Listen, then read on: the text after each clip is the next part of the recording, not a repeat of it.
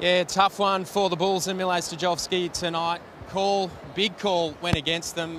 This man would be pretty happy though. Ufuk Talay, mate, 4-zip the score. We spoke a lot pre-game about the fact you guys hadn't beaten the Bulls all season.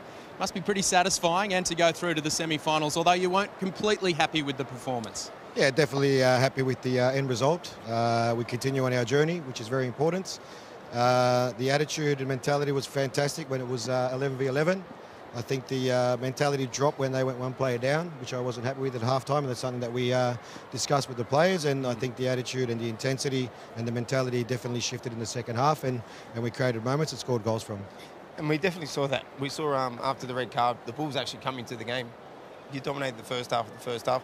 What did you say to them at halftime? Because we saw that shift again immediately in the second half. What we did was we definitely showed them a couple of clips of what we were doing, and we're relying on other people to do their jobs. So, and I said to them, if we play like this in the second half, we're allowed to come back into the game. So our mentality had to shift, and the boys did adjust to it, and they shifted again. And like we said, we created some good moments and scored some good goals, and we continue on our journey. And the tactical side of the game then, Ufi, obviously you identified what went wrong in the two previous games. Talk us through that. I mean, the personnel you brought in, having Joel King and Courtney Perkins both in, you tried to overload that midfield. Talk us through the tactical planning in this game. Yeah, well, the space that they gave us was on either side of Jermaine and Davila. Their wingers tend to follow the player into the spaces, and they drop down pretty flat. So we brought Rhino and Joel King inside next to Bratsy and created 3 6s and tried to push Corey on and create another midfielder in between the lines. And isolate those moments where we can get Joe on the ball 1v1 to take players on, and also if those spaces open up for forward runs into those areas. And I thought, with the ball we had some very good moments, especially in the second half against 10 men, but something definitely we can always improve on. Let's talk about Joe Lolley, the exceptional, the strike, the goal, just unbelievable. A bomb. I think it was an unbelievable goal from Joe.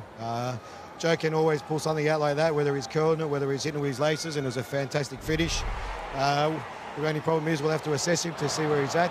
I think he felt his standing foot, his right hamstring as he's lashed onto that ball. So hopefully he'll be available for the next game. So he looked mighty disappointed. I mean, it was head in hands, and then a water bottle was thrown as well. I mean, is he thinking that could be him missing out next week? Is it that dire? Yeah, look, I wouldn't say anything's dire until we get a scan on it and we find out what's really happening. Yeah. Joe's not a doctor. I know he feels something. He knows his own body quite well. But once we get a scan, we'll have a better idea of where he stands. And I think Luke Bratton's the other one who came off and looked a little bit It's different with his when you look at how it happened, more of an impact injury. How was he in the change room? Yeah, he's feeling sore as well. Bratsy tends to take a lot of knocks and continue and stay on the park, but obviously this one has hurt him, so he's come off. But again, similar to Joe, we'll have to assess him and see where they are. So you've scored 11 goals here in your last 2 games, which is excellent. You got the clean sheet here tonight, which is fantastic. Who would you prefer to play here again next week? I asked Robbie Mack. He told me one thing. I'm not going to put any words in your mouth. Yeah, look, who would you like to play? You're asking me a question that I can't control, unfortunately. Yeah. So it is what it is. Whoever we get is what we get.